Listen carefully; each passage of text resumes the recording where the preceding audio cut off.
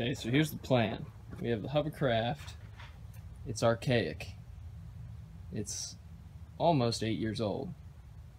And the wood is rotten, the skirt is ripped, and the leaf blower doesn't work anymore.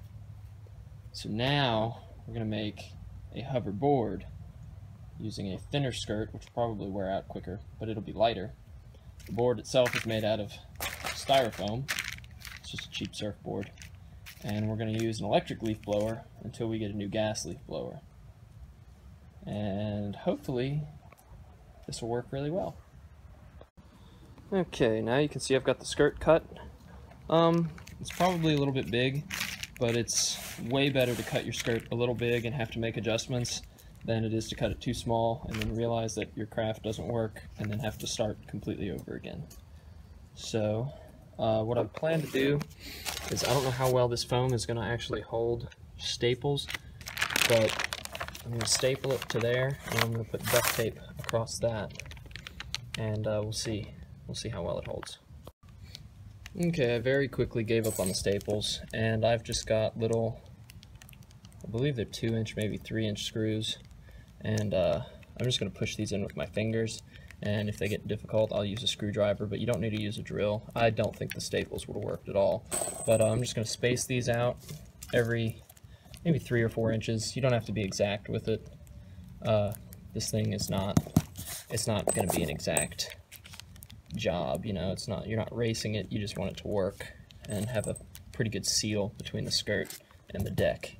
So I'm going to go ahead and screw all these in. It's starting to rain, so I'm going to move into the garage. Alright, we'll get to it. Okay, now you can see all the screws are on for the skirt.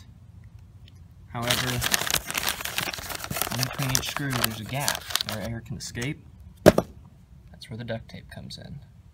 And you can do it little piece by little piece, or you can try and do big long sections. It doesn't really matter. I do them in about 7-inch to foot long sections. It seems to make it easier going around the corners and stuff.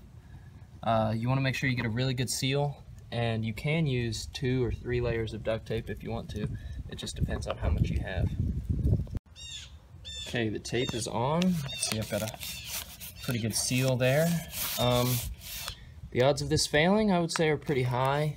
The tape doesn't really want to stick to this fabric material on the surface of the board, so we'll see about that. And also, the chances are pretty high that the skirt could just tear completely away from the screws holding it in place. Hopefully I used enough of them to where it'll distribute that force evenly. Our next step is to cut a hole in the back here, about the same size, the same circumference as the output for the leaf blower. If you're using wood, you'll want to use a jigsaw like we did with our wooden one, but since this is just foam and fabric, I'm going to use a box cutter, and that's not blood, it's paint, I promise. Okay, so this is the electric leaf blower I'm going to use. It's actually part of a shop vac. This is actually the diffuser. It makes it quieter when you're using it as a shop vac. I'm first going to try it with this diameter just because this is a better attachment than that long piece or the hose. If this doesn't work, then I'll make the hole bigger, a larger diameter, and we'll go from there. But I'm going to go ahead and trace this out and cut it.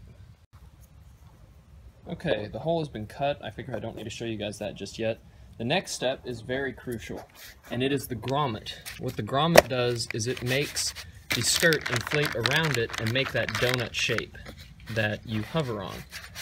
And you want to try and center this. This is actually the tray out of an old tackle box I had, but people use coffee can lids and all kinds of stuff. If it's an elongated hovercraft like this, you will want an elongated grommet. You want it to match the shape of your hovercraft as well as you can. And you don't want it to be too big to where it makes your skirt small, and you don't want it to be too small to where it makes your skirt too big.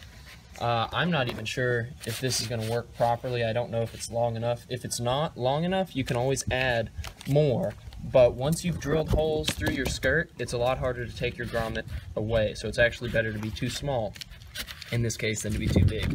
It's easier to add than subtract on this. So I am going to take a drill and actually screw this in with those same screws that I used to secure the skirt, and hopefully it'll hold. If it doesn't hold, I may use nuts and bolts. Feel free to use whatever you think would be best, but you don't want it actually secured to your skirt. You want it secured to the deck. Alright, so now we have the grommet secured. The next step is to cut holes around the grommet for the air to come in, to be forced out under the skirt to give you that lift. This part's pretty easy. It's pretty hard to mess it up. The only caution I would say is not to cut your holes too close to the edge of your skirt. You want to cut them pretty close to the grommet. It's okay if air comes out right around the grommet. You just don't want it to come out, the sides of your skirt and leak out and take away your lift. So I'll go ahead and cut the holes, and then I'll show you what it looks like. Alright, I have cut my slits. I cut a very, very tiny slit back on the back where the inlet hole is, and that is because I want the majority of the air to be forced out through here, and there's going to be enough force here to give that what it needs to be able to come out anyway. It is basically done. I'm ready to fire up the blower and give it a test run. So you can see it's running now. It stays up, and you can see there's air escaping. There's that off. You can see the grommet is working. I think I actually need a bigger grommet. So I'm going to modify that, and then we'll give it another test run. It's leaking air like crazy up around the tape. I might try a different tape to try and get that to stay on there a little better as well. But I'll give it another test run here in a minute. Okay, now this blower, despite how loud it is, it actually doesn't work all that well. It just doesn't push out enough air. We're going to get a bigger leaf blower. You may be wondering what that antifreeze is for. Because there needs to be a little weight in the front to balance out the weight in the back. And this is just kind of proof of concept. I'll give a little push with my foot. See, it glides along.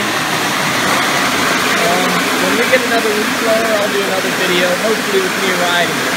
But thanks for watching, and don't forget to rate, comment, and subscribe.